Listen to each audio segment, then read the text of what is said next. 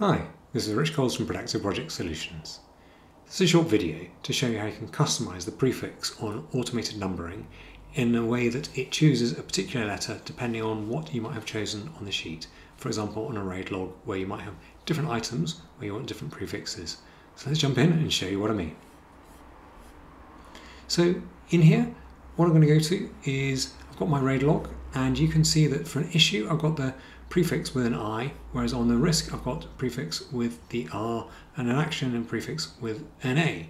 So I've had a few questions on how I do this. So very simply, you'll see this is a column formula, and if the column formula, let me just go and turn this to a cell formula, and then you can jump in and we can see what it is. So what's this doing? It's saying if the cell is blank, make it blank.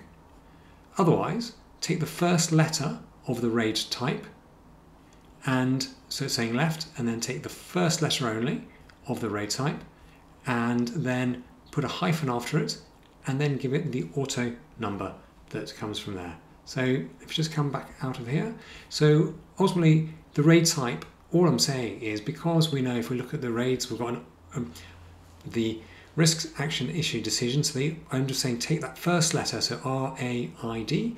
On this case, it's very, very simple. So just saying left one, and then here I've got a hidden column which I'm just going to unhide, and this is the auto reference number. So again, this is your standard auto number column, and it just has the numbers here. So again, if I just go back to this formula, what's happening in here?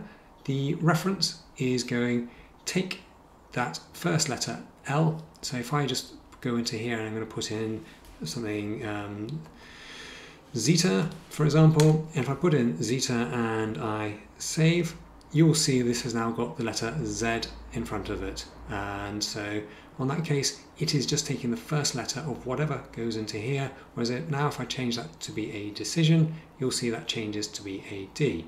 So again, it's the left, and that is it. So really, it's a very simple way, and I'm going to turn this back on so it's a column formula, convert to column formula, and then this way you can see it's a very simple way of having it so it always shows whichever prefix that you want here. So I'm going to turn that decision now into an issue, and again you can see that changes automatically. Because this column's not needed, I hide it again, so let me just hide that column, and off we go, and there it is. So short and sharp, a little help to show you how to do that. Thanks for watching. Bye for now.